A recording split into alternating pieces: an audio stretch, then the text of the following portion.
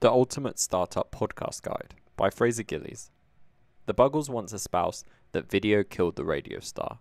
While most of us took that to be gospel, it no longer applies in the modern day. Video in its traditional sense has been replaced by the podcast.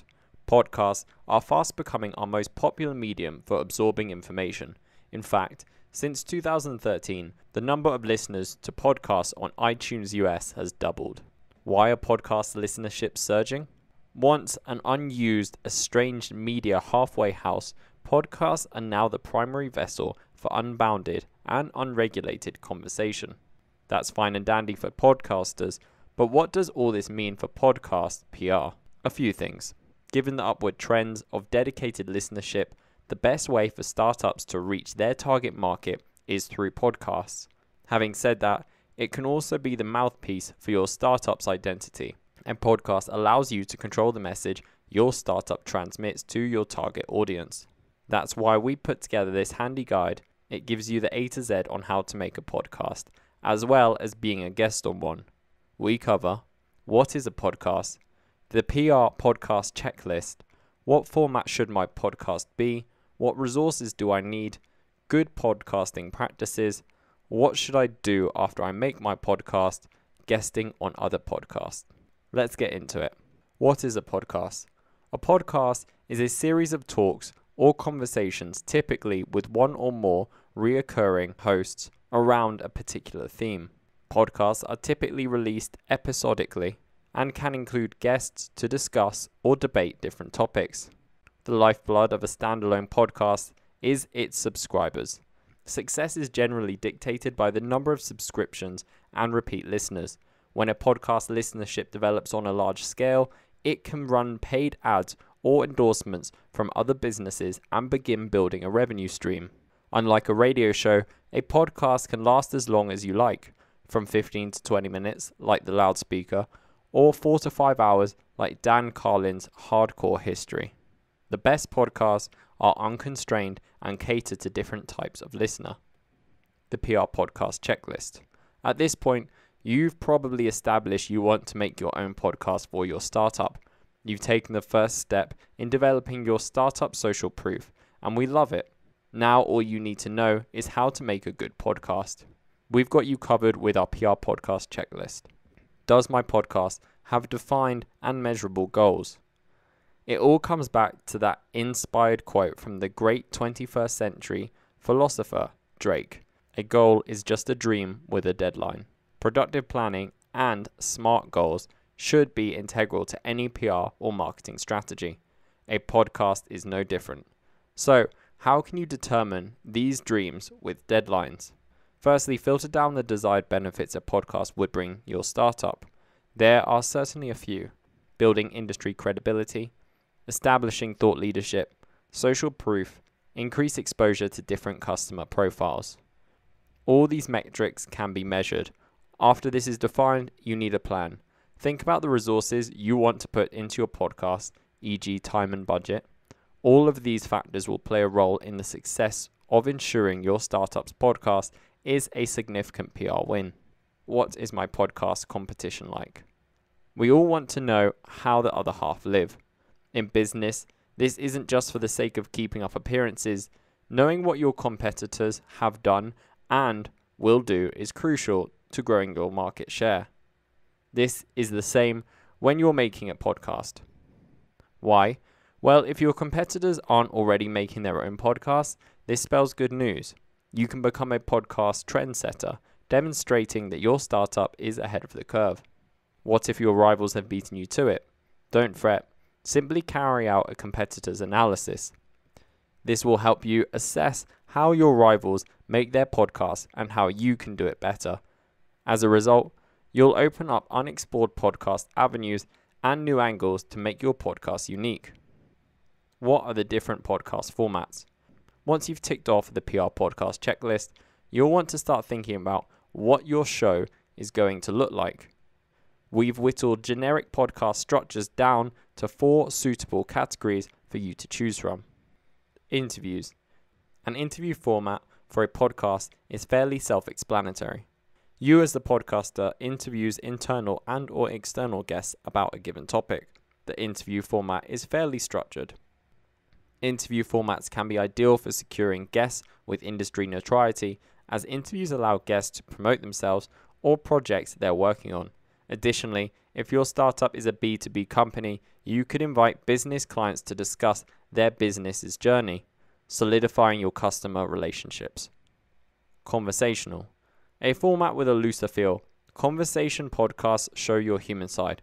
Conversation podcasts are more relaxed than interviews, but require a good depth of subject knowledge and confidence around the topic.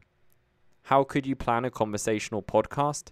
Pick a subject for each episode and talk in as much or as little detail around the talking points as you see fit. If your startup fancies itself as an industry guru, conversational podcasts are the optimal arena for building industry credibility and social proof. Educational. Educational content arguably offers the highest value of information to a listenership. If you want to create a podcast that's rich with knowledge and encourages repeat listeners, an educational format will suit your startup's PR objectives.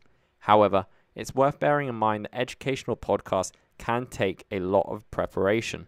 Moreover, educational podcasts without visual aids can be difficult to produce. Solo casts. Podcasting solo is seen by some as a daunting venture. As the only person speaking, not having someone to bounce ideas off can present issues if your trail of thought dries up. However, one of the joys of podcasting is that you can edit out all your ums and ahs, or any other vocal faux pas. Solocasting should be your choice of podcast format if your startup is intent on developing strong bonds with its clients. Why? Because your startup can control 100% of the communication with the audience. Furthermore, solo casts means podcast recordings are always on your startup schedule and not dependent on guest availability. An identifiable brand image and corporate message are vital components to a solid PR strategy. Therefore, a solo cast podcast could be the perfect space to nurture these traits. What resources do I need? Your startup's resources are vital to the success of any PR tactic. Recording a podcast is no different. However, before asking yourself how to make a successful podcast, you should organize all the tools you need for podcast production and editing. With that in mind, we've listed the 4 most important resources your startup needs to make your podcast the right way. Headset. Investing in a quality headset is a common sense purchase for your podcast. Headsets are not only useful during podcast recording, but for editing and production as well. Condenser microphone. Another savvy spend would be a decent condenser microphone. What is a condenser microphone? A microphone that uses a capacitor to convert sound waves. Condenser microphones capture a large frequency range and typically have quality temporary responses. Recording and production software. The format and time spent on your startup's podcast should give your startup an idea for the best recording software to use. Here are our 2 picks for the best recording software for a startup podcast. Audacity. For startups dipping their toes in the podcast water, Audacity's free audio software is a fine starting point. Adobe Audition. If your startup is serious about making podcasting a focal point, shelling out $20.99 a month for the Rolls-Royce of audio software is a wise move. A Quiet Place. While this resource doesn't necessarily have a financial cost, a silent spot for recording can't be underestimated. Picking a day which has human traffic and lower noise pollution is a smart move. For example, we record the loudspeaker on Friday afternoons after the majority of the team has gone to work from home. Good podcasting practices. So you've decided what format your podcast is going to be, and you've set up all your recording equipment. You're ready to start producing your first podcast episode. To paraphrase my teenage brother, this startup just got real. Podcasts should be met with the same level of attention as any other owned media content. Although producing audio or video content requires different skills to written content. Therefore, it's natural to be a bit tense before recording time comes. To help quell any fears, we've highlighted our most valuable podcast PR practices to ensure everything runs smoothly. Record on a set day. Choosing a particular day to record allows you to organize the steps you need to take before episode production. As previously mentioned, selecting a day where your recording space will have minimal external noise pollution is optimal. Furthermore, pick a day with your guests in mind. For example, ask yourself if Mondays are difficult days for traveling guests, or if they'll want to make the trip to your office on a Saturday. Balance quality with quantity. Sure, the old saying goes that it's about quality, not quantity. However, at Publicize, we don't play by the rules. Having a podcast that you're proud to put your startup's name to is clearly important. You want to create a dialogue that educates and enlightens your listenership. Moreover, you want to encourage them to subscribe and tell their friends to sign up. Yet delivering a consistent stream of podcast episodes is the best way to build a large and loyal listener base. In fact, 22% of the US population will listen to podcasts on a weekly basis in 2020. What podcast platform should I use? When podcasting first came into existence in 2000, paid platforms were the only way that you could broadcast your podcast. However, once YouTube arrived 5 years later, this was no longer the story. That being said, it would be wrong to say that paid podcasting platforms are a waste of money. Generally speaking, paid platforms offer better analytics than their free counterparts. This is a major plus when trying to figure out the ROI in PR of making a podcast. Today, there are a multitude of podcasting platform choices. We've given our favorite free and paid podcasting platforms below. Paid podcasting platforms. Buzzsprout offers free package for 2 hours of content a month. Podbean offers free package for 5 hours total of podcast content. Transitor offers 14-day free trial. Free podcasting platforms. Google Podcasts, Apple Podcasts, Anchor, Spotify, Overcast, Breaker.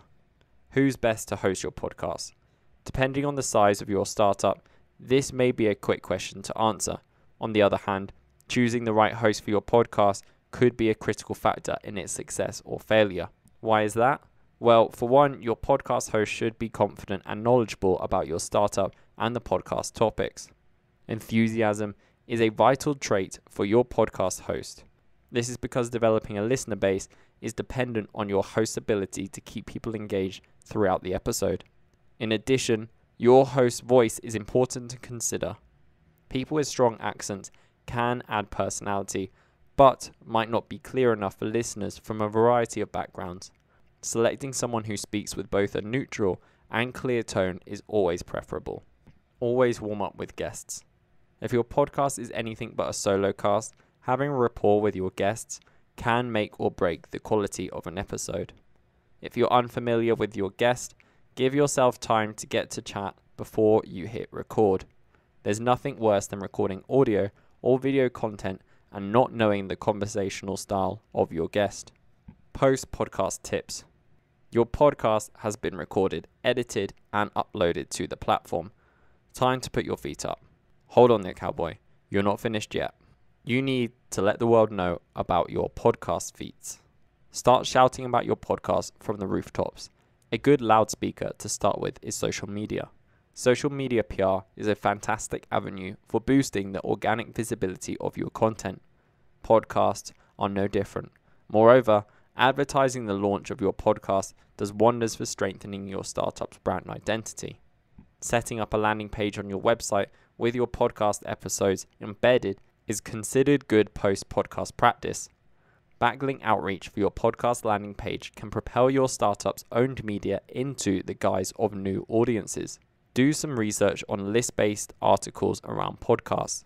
Looking for articles around best new podcasts to listen to, write to the website and ask them to put a backlink to your podcast page. Make sure the site has a high domain authority score so that the backlink has value to your startup's own website. Finally, simply asking your listeners to subscribe to and rate your episodes on the podcast platforms allows you to track the growth of your listenership. Bonus tip: guesting on other podcasts. Up until now, we've solely covered how to make your own podcast. However, what if you don't have the time or resources to make your own podcast? You, my friend, are talking about becoming a podcast guest. Guesting on other podcasts is a great way to win some valuable earned media coverage. If you guest on the right type of podcast, you can reach your target market and convey your startup message in an effective manner. Additionally, podcast guesting gives you the perfect arena for establishing your startup social proof. That's fine, but how do you go about this? First things first, let's organize your reasons for guesting. Are you promoting your startup's own podcast, trying to reach your target audience, or a combination of all three? Clarifying your reasons for guesting will help you to know if you're going on the right podcast. Many people think that being a guest speaker is difficult. The assumption is that podcasts need to know who you are and think that you'd be the right guest. Actually, that's not the case. The reality is that your startup probably isn't known to the wide world. Therefore, podcast guest appearances require a bit of legwork on your part.